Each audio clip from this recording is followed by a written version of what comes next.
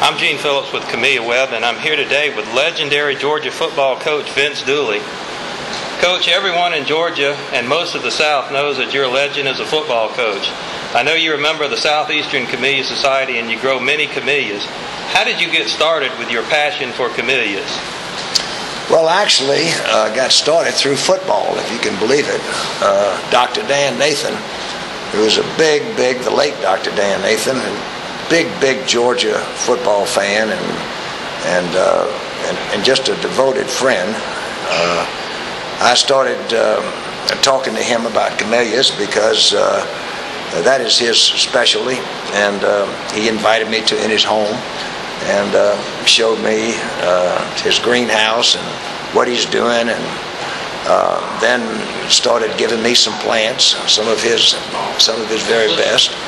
And I guess it was through him more than anybody else, though since that time I've gotten to know you, and I've gotten to know other people that's renowned in the camellia world, and it's just absolutely fascinating to me.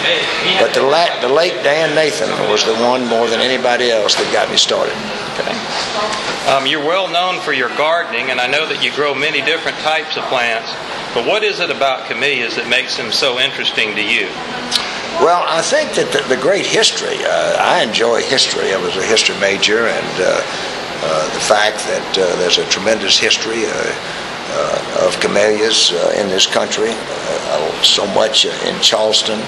My home is Mobile, and growing up in Mobile, I didn't know it at the time, but now I've been back to Mobile and really can appreciate that city, and the fact that so many camellias were brought in to there from places. And so I think that more than anything else, I think it's the wonderful history of camellias, and I think you could almost spend a career just studying and writing about the history of camellias. Okay. Well, I know there's a camellia that's named for you. It's a beautiful red hybrid developed by the late Dr. Walter Homeyer from Macon, Georgia. What does it mean to have such a lovely camellia sharing your name? Well, I'm very proud of that, and it's a tribute really to Dr. Buddy English and to Dr. Dan Nathan, the late Dr. Dan Nathan. Both of them, again, big Georgia Bulldogs, and they wanted to name a camellia after me, and naturally it had to be a red camellia.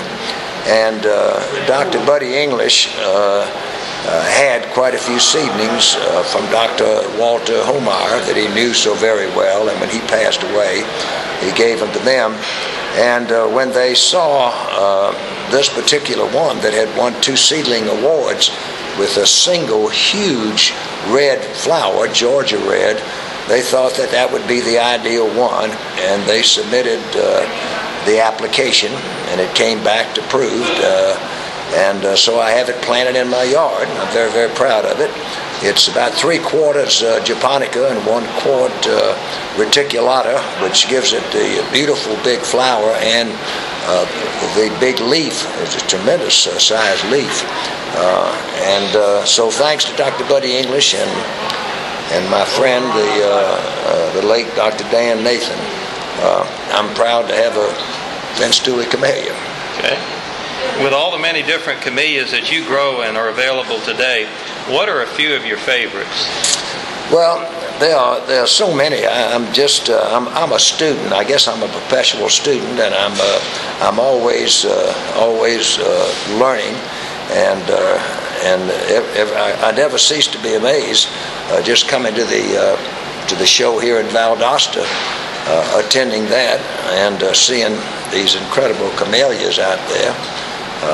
It's never ending, and it's hard to pick out a favorite, because every time I think I've got a favorite, somebody shows me another one that's more beautiful than the one that I have. So I don't know. It's kind of like children. How you going to say which one is your favorite? Very good answer. Very good answer. One final thing, Coach. You're a legend in coaching, and today we're here at the Valdosta Camellia Show with another legend in Hewlin Smith. Can you tell me your thoughts on the camellia world's legendary Coach Smith? Well, I think it's a good name because he is so well respected. And I want to take the opportunity to thank you, Gene, for you stimulating my interest as well, and for the work that you've done on the Dooley Camellia, trying to get more out, because there are people that want the Camellia. And I even heard from Dan Dooley from out in Washington. He is the head of the Camellia Society in the state of Washington. He was looking for a Dooley Camellia, and we're still trying to find one from him. So thanks to you for what you do for the Southeast Camellia Society. But I've gotten to know people like yourself, and Mark Crawford is another person that I've gotten to know. But the man that you and Mark look up to is Hewlin Smith. And I've gotten to know him too, because the last time I was in Valdosta at a book signing, he came by. We talked Georgia football and Camellias. And I was signing books. I guess we talked almost an hour about the two. And I have now written a book that's called In Dooley's Garden, A Horticultural Journey of a Football Coach. And in that journey, it's meeting people like yourself, and particularly somebody like Hewlin, who is so admired by everybody. And so part of that journey is the fascinating people that I've met in the horticulture industry, and particularly in the specialty of camellias. And I have paid tribute to Hewlin Smith in my book. That is great. That's great. He has certainly been a coach to all of us amateurs learning to grow camellias. All right. Thank you, Coach. I appreciate it. Pleasure. Thank you.